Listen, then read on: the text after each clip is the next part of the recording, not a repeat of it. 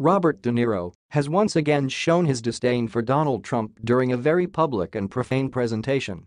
"Sorry, I just get so upset with that jerk-off in the White House," the 75-year-old actor apologized to the audience while presenting Billy Crystal with the Friars Club Entertainment Icon Award in New York City Monday night. "Boo is right," he emphasized as the crowd emphatically booed the president. "Down with this motherfucker."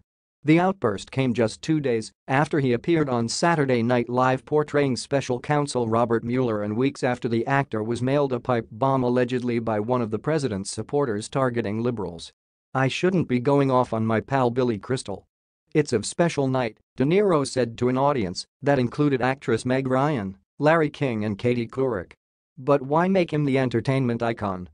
We should be making him president. It should be easy," De Niro continued.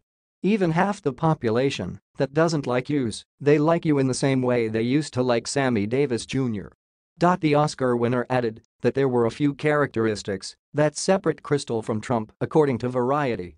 "There will be a few things to overcome. First, Billy doesn't lie," he joked. "I don't think it's because he doesn't want to, the poor schmuck doesn't know how to. Next is the problem of his scandals, he doesn't have any. And your marriages? A total of 1, De Niro said, alluding to Donald Trump's 3 marriages.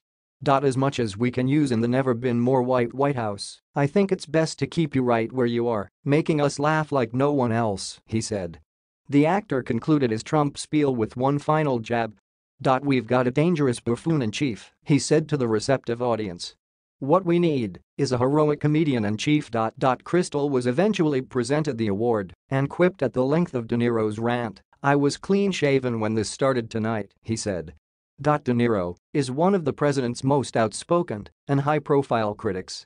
The actor notoriously yelled "F Trump" on stage at the Tony Awards this year in June as the audience rose to their feet for a standing ovation.